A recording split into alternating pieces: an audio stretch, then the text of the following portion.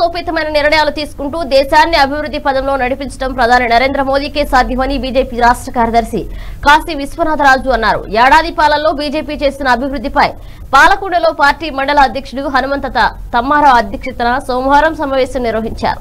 ఈ సందర్భంగా విశ్వనాథరాజు మాట్లాడుతూ గతంలో ఎవరూ తీసుకోలేని అద్భుత నిర్ణయాలు మోడీ తీసుకున్నారన్నారు. నోట్ల రద్దు, ట్రబుల్ తులక్, పౌరసత్వ చట్టం తదితర నిర్ణయాల వల్ల ఎంతో మంచి జరిగిందన్నారు. కరోనా నేపథ్యంలో లాక్డౌన్ కు ప్రజలు సహకరించడంతోనే కొంతవరకు నియంత్రించగలిగామన్నారు. రాష్ట్రంలో అరాచక పాలన నడుస్తుందన్నారు. కుటుంబ సభ్యుల ద్వారా ప్రతి ఇంటింటికి పంపించి వారు బహిరంగ లేఖ కూడా రాశారు. ఆ పత్రాలు కూడా వస్తాయి.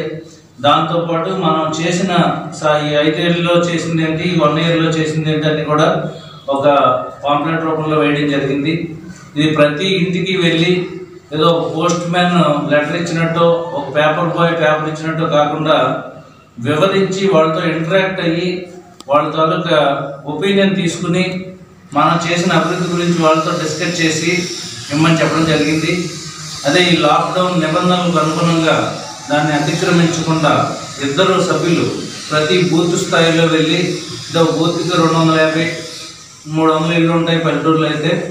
ప్రతి ఇంటికి 7 రోజులు, ఈరోజు జూన్ 15 నుంచి 22వ తారీఖు వరకు దేశవ్యాప్తంగా ప్రతి బీజేపీ కార్యకర్త ఇంటింటికి వెళ్ళి మోడీ గారు సాధించిన విజయాలు తెలియజేయాలని చెప్పి కేంద్ర పార్టీ పిలుపు మేరకు రాష్ట్ర పార్టీ విస్తృతంగా చేస్తుంది. అందులో భాగంగా నన్ను ఈరోజు ఇక్కడ పంపించడం జరిగింది.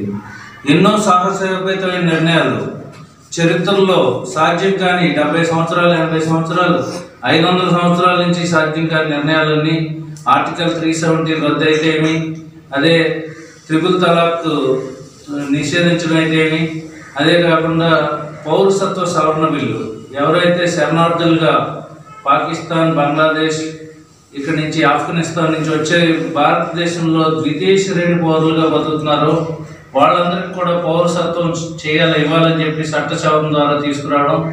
దానికి అంతేకాకుండా కొన్ని శతాబ్దాల నుంచి ఇబ్బందిగా ఉన్న భారతీయులందరికీ గుండు చప్పుడు లాంటి శ్రీరామ అయోధ్యలో రామాలయం నిర్మించడం కోసం ఎన్నో ప్రభుత్వాలు, ఎన్నో శతాబ్దాలు గడిచిపోయినా అది సాల్వ్ ఉందని కూడా సాల్వ్ చేయడం, సామరస్యంగా అన్ని వర్గాలకి, ఏ వర్గానికి ఇబ్బంది లేకుండా ఇలాంటి మంచి కార్యక్రమాలన్నీ కూడా ఒక 6 నెలల్లోనే, 2వ విడత అధికారంలో వచ్చిన 6 నెలల్లోనే సాహసోపేతమైన నిర్ణయం తీసుకోవడం, అది ప్రజలందరూ